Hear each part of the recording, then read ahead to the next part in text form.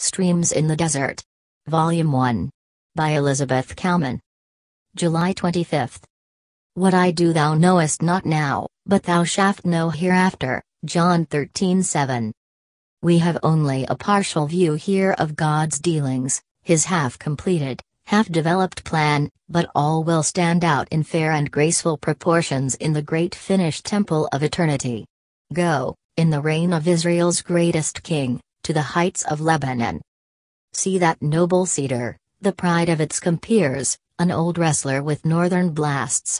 Summer loves to smile upon it, night spangles its feathery foliage with dewdrops, the birds nestle on its branches, the weary pilgrim or wandering shepherd reposes under its shadows from the midday heat or from the furious storm, but all at once it is marked out to fall.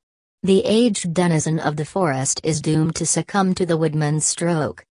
As we see the axe making its first gash on its gnarled trunk, then the noble limbs stripped of their branches, and at last the tree of God, as was its distinctive epithet, coming with a crash to the ground, we exclaim against the wanton destruction, the demolition of this proud pillar in the temple of nature.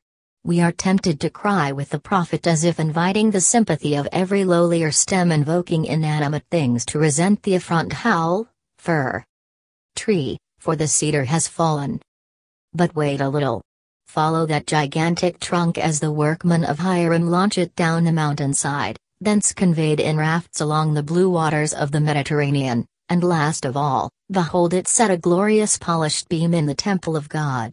As you see its destination, placed in the very holy of holies, in the diadem of the great king, say, can you grudge that the crown of Lebanon was despoiled, in order that this jewel might have so noble a setting?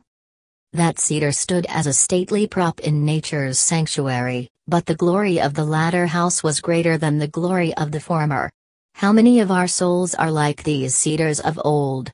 God's axes of trial have stripped and barred them.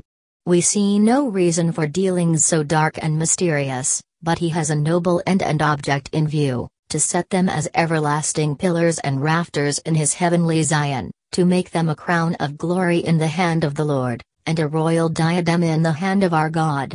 Macduff. I do not ask my cross to understand, my way to see.